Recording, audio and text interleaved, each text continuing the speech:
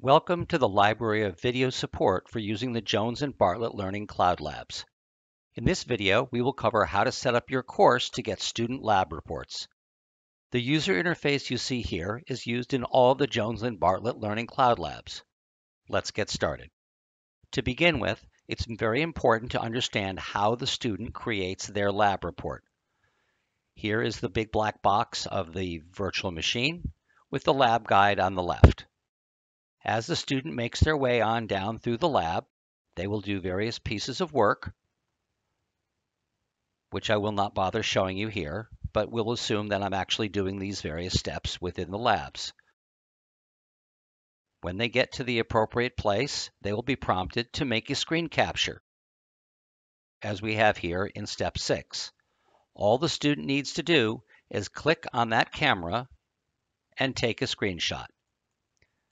When that screenshot gets captured, the task will turn green, the lab guide progress will move forward, and the screen capture will be dropped into the lab report automatically for the student. The student can click on that camera again and review the screenshot.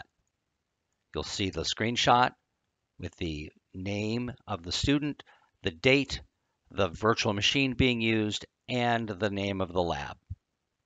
The student can drop in an optional comment and then save that screen capture. If the student doesn't like that screen capture, they can click on that camera and hit delete. So the student will continue making their way on down through the lab, performing the tasks as prescribed, and then take another screenshot as appropriate. Please keep in mind that we do not auto-grade these screen captures. The progress bar simply captures the fact that the screen capture has been made. It does not address accuracy of the screen captures. When the student is all done with the lab, they will leave the lab environment. I'm going to disconnect here as if I had done that.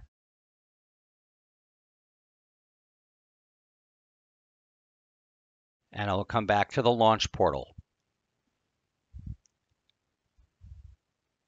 You'll now see View Lab Report. The student will click on View Lab Report.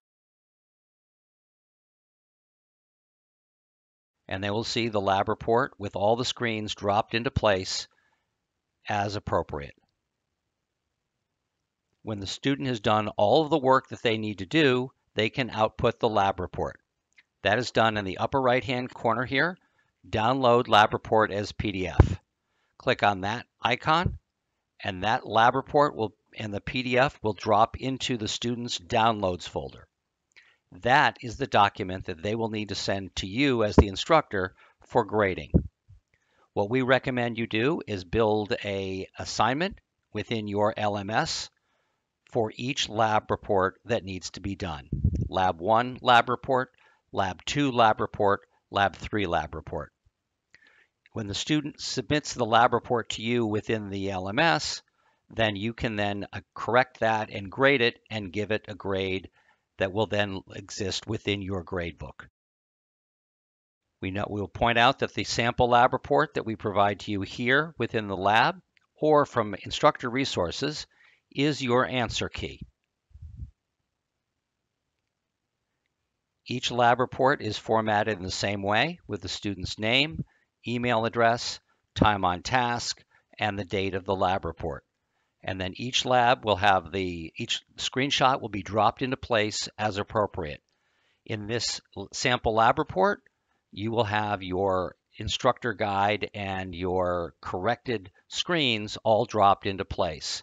So then you can do side by side for easy grading. Thanks very much for viewing this video. Other training videos are available in our library. Please feel free to browse the collection for other materials. Have a great day.